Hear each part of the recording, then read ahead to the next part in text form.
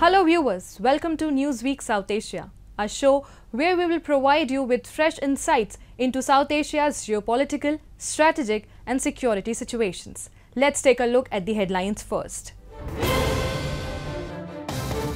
Pakistan witnesses spike in targeted killings.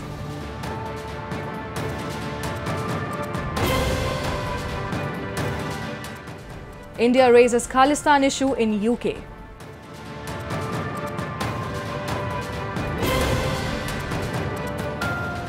And security forces in Jammu and Kashmir neutralize Lashkar terrorists. Pakistan, grappling with the repercussions of fostering terrorism both as an integral part of its ecosystem and foreign policy, confronts a significant hurdle. The defense and intelligence entities, formerly patrons and custodians of this terrorism network, now find themselves incapable of safeguarding it. The imminent collapse of this integrated setup is evident. Yet persistent instances of eliminating both terrorists and civilians within Pakistan prompt inquiries into the nation's overarching security dynamics. We have a detailed report which sheds light on these unfolding events. In a concerning turn of events, Pakistan's security is now grappling with an internal threat to its terror ecosystem. Recent targeted killings, including the death of Maulana Rahim Ullah Tariq, a significant figure in a Pakistan-based terror organization, raise serious questions about the country's security situation. This comes on the heels of the killing of Daud Malik, founder of the terrorist group Lashkar-e-Jabbar, known for his ties to Masood Azhar, the mastermind behind the 2019 Pulwama attack. The once supportive stance of Islamabad's army and inter-services intelligence agency towards terrorism appears to be shifting, as the country experiences a series of targeted killings within just 2 months.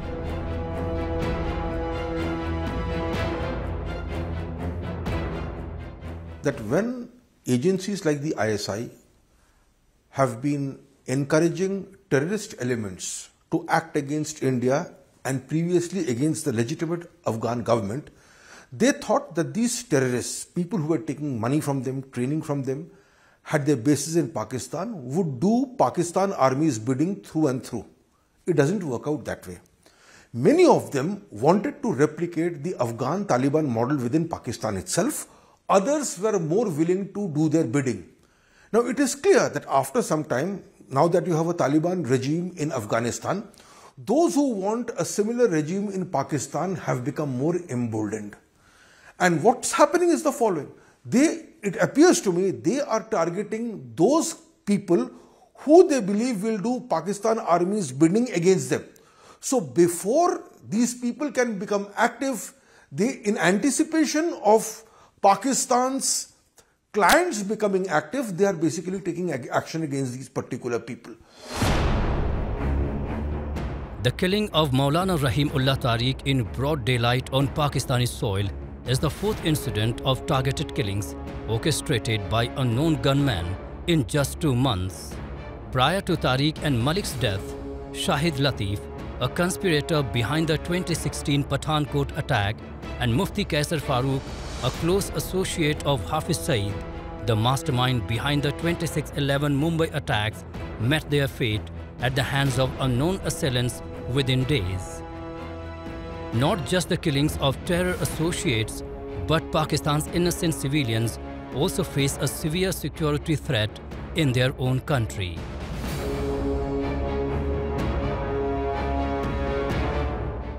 This is a battle for survival. People who want a Taliban kind of regime for Pakistan know that if they let the other terrorists who do Pakistan's army bidding get away, or if they are not targeted now, later on these forces will target the Pakistani Taliban. So it is best that they are eliminated right now. It is not a fight for prominence. It is a fight for monopoly. It is a fight for safety. They want to ensure that there are no power rivals to attack them or challenge them when they take on the might of the Pakistan army, which they are doing, by the way. These incidents not only claim the lives of terror associates but also pose a grave security threat to innocent Pakistani civilians. The repeated daylight killings suggest a growing risk of comprehensive security collapse. Despite past associations with notorious figures like Osama bin Laden, Pakistan now seems quick to point fingers at India and external forces for its security challenges. However, the underlying issue remains the presence of a thriving terror ecosystem within its borders, a reality that Islamabad can no longer evade.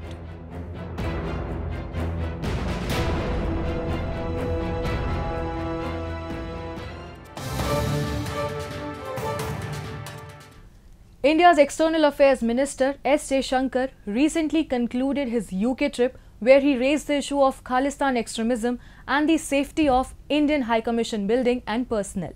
Jaishankar said that UK should give fullest protection to foreign diplomatic mission so that they could carry out activities in an unrestricted manner.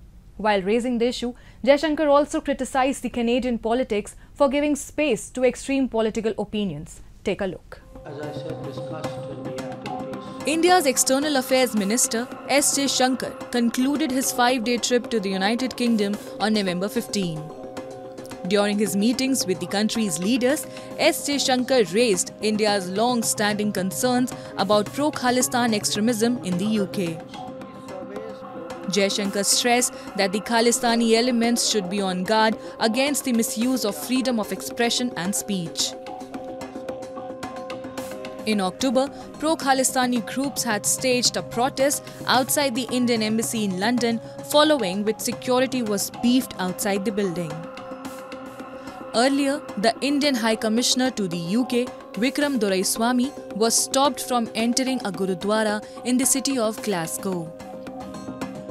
While raising concerns on the issue, Jaishankar also criticized the Canadian politics, which has given space to violent and extreme political opinions advocating separatism from India.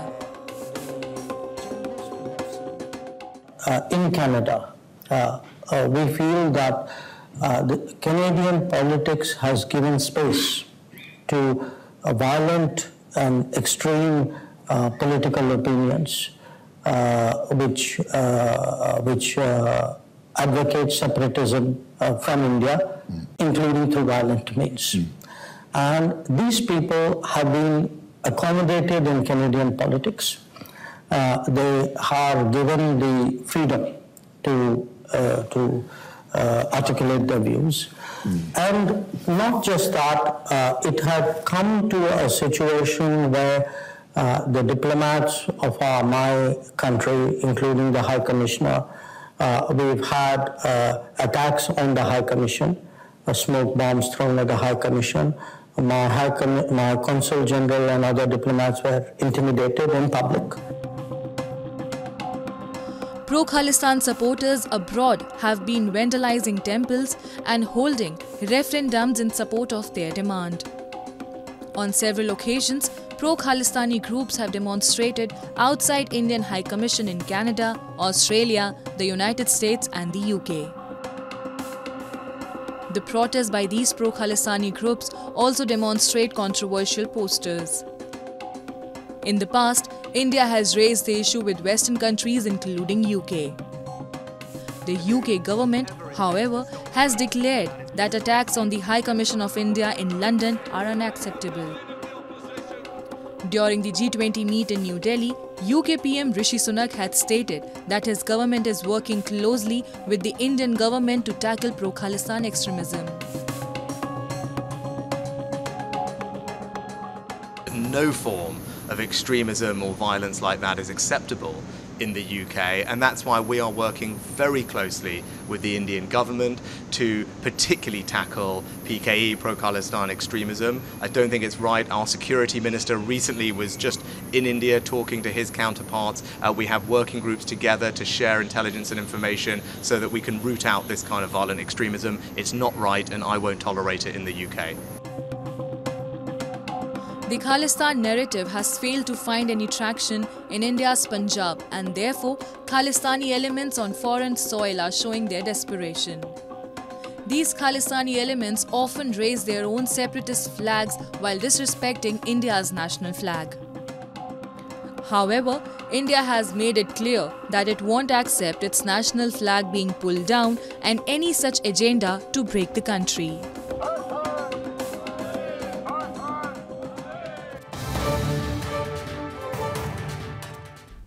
Shifting our attention to Jammu and Kashmir in India, terrorist activities backed by Pakistan aim to disrupt peace in the Union territory. Despite this, the Indian Army, in collaboration with the police, is actively thwarting these efforts, committed to preserving tranquility in the region. In a recent operation, security forces successfully neutralized 2 Lashkar terrorists in the Pulwama district of Jammu and Kashmir. We have a detailed report. On the 11th of November, a fierce confrontation unfolded between security forces and terrorists in the district of Pulwama in Jammu and Kashmir. This intense clash was sparked by actionable intelligence reports hinting at the presence of terrorists in the surrounding area. Swiftly responding to this imminent threat, a coordinated effort between the Indian Army and local law enforcement resulted in the strategic cordoning off of the targeted zone.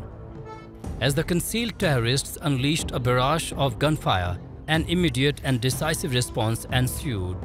Recent police briefings confirmed the entrapment of at least 2 terrorists in Parigram, marking the latest incident merely 2 days after a terrorist was killed in a prior encounter in Shopian. Now what India can do is, India has many options. First and foremost is the diplomatic options we have seen, but again in United Nations and in other diplomatic places where China is there, China always comes to defend Pakistan because China has its own problems. They have already invested more than $70 billion in Pakistan, which they find that money is all gone waste, and Pakistan is again with a begging bowl to them. Second option with them, with India, is that we, whenever such infiltration takes place, we can counter that by removing that post from where these infiltrators were being pushed in, so that the cost of this infiltration comes onto the Pakistan Army and the Pakistan Rangers itself. Till such time we don't do that, impose that cost, Pakistan will keep trying that. Third is that we can always, we have tried the friendship part, that has not worked. Today there is no trade relations between India and Pakistan, and it is very clear that the establishment will not come to India, or rather have any relations with India, because they cannot afford it, because their own people will be against it. So what India can do is ensure that all the other countries which are there, like which are the supporters of Pakistan, where Pakistan keeps going, whether it is the Arab countries or whether it is America and all, and use their diplomatic channels to pressurize Pakistan to stop sending in the terrorists. A large number of terrorists with backing from Pakistan remain concealed within Jammu and Kashmir, persistently seeking opportunities to execute acts of terror and disrupt the peace within the region. Yet, despite the nefarious intentions harbored by Pakistan-based terrorists, counter-terrorism operations have exhibited remarkable success in quelling the menace within Jammu and Kashmir. In the month of September this year, security forces successfully eliminated Uzair Khan, the commander of Lashkar-e-Taiba, a key figure responsible for orchestrating a heinous attack on a joint team of Jammu and Kashmir police and the army in Gadol village. This attack resulted in the tragic loss of 2 esteemed army officers and a valiant Jammu and Kashmir police officer. Many experts opine that these operations have left anti-social elements in the region feeling powerless, as heightened scrutiny is applied to their logistical and financial support networks. Pakistan's persistent endeavors to disrupt the peace in India is not a new phenomenon. It is the Pakistan ISI only which is doing this, because they have now found out that all these people who were there as masterminds during the 90s, when the terrorism was started, Operation Topak was started, all these people were the leaders at that time, and today they have now become defunct. Because we have seen when in 1991, when the Article 370 was abrogated, Pakistan had sent out instructions to all these people over there to again revive terrorism in Jammu and Kashmir, which they have failed to do so. Pakistan, the ISI and the army have realized that these people do not have a cadre anymore over here in India which is going to listen to them. So now what they are doing is they are eliminating all these people, because as it is, these people were on the proscribed list of the United Nations and America and others, and Pakistan was getting a bad name for them. And for what? Because now these people's utility has finished. Pakistan's use and throw policy has come into play. It is the Pakistan ISI which is eliminating all these people, because it cannot be the Indian intelligence sources which are doing that. In response to these unrelenting attempts, India has meticulously implemented a comprehensive framework designed to thwart individuals dispatched and supported by Pakistan. This multifaceted approach involves the Border Security Force intercepting drones engaged in the illicit transport of drugs and ammunition on Indian soil, while the National Investigation Agency conducts targeted raids to disrupt the financial networks supporting terrorists within India.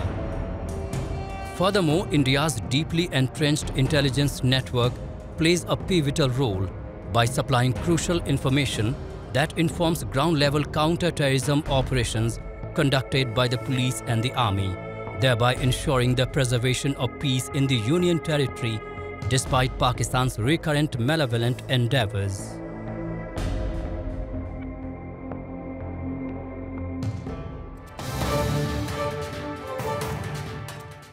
Thousands of Afghans from various regions of Pakistan are making their way back to their parents' war-torn country. Those who are returning to their homeland after 2 years, they are having a hard time recognizing the cities they left behind, where music is forbidden and schools are now closed for girls. The Pakistani government has been urged by international organizations to stop harassing and deporting Afghan refugees. A report. Thousands of Afghans from the different parts of Pakistan are returning to the war-ravaged country their parents were born in. For many who are returning to their country after 2 years, they are finding it difficult to recognize the city they fled, where schools are now closed for girls and music is prohibited. According to reports, over 3 lakh people have returned to Afghanistan in recent weeks. Tens of thousands of nearly 1.7 million undocumented Afghans have been crossing from Pakistan since November 1, the deadline announced by the Pakistani government for the refugees to leave.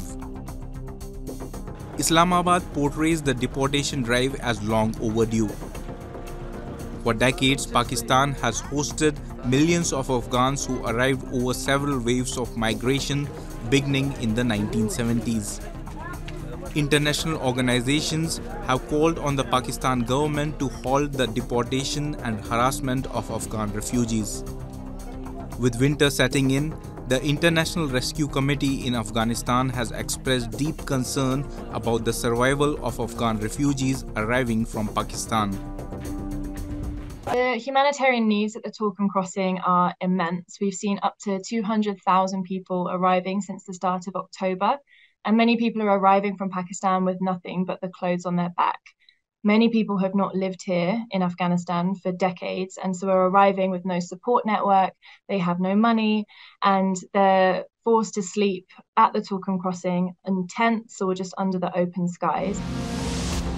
The Pakistani government has not paid heed to the suggestions of the United Nations, rights groups, and Western embassies to reconsider the expulsion plan.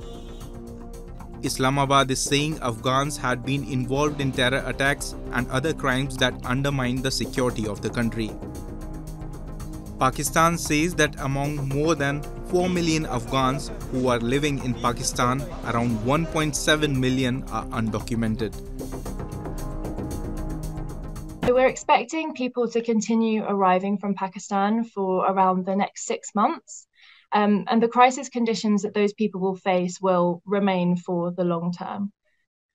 As you mentioned, we're facing winter and conditions are going to deteriorate rapidly. Temperatures are going to drop significantly. And also in December, this marks the start of the rainy season. And so people are going to be bearing extremely difficult conditions. And like I said, they'll be sleeping in tents under open sky. Many Afghans who fear persecution have gone into hiding in Pakistan to avoid being detected by law enforcement agencies. Some Afghans who converted from Islam to Christianity worry they could be prosecuted if they return.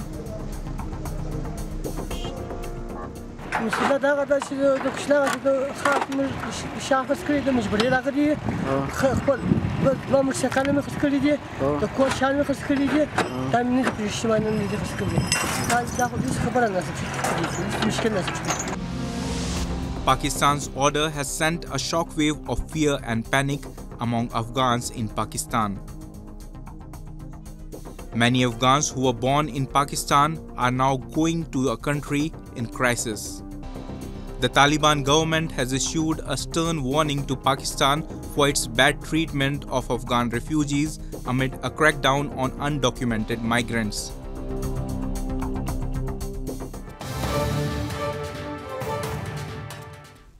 And with that, we come to the end of this edition of Newsweek South Asia. We'll be back next week with more news, views and analysis from the subcontinent. Meanwhile, do keep writing to us at nwsa@aniin.com. This is Pratiksha Mishra signing off on behalf of the entire production team of Newsweek South Asia. Goodbye and take care.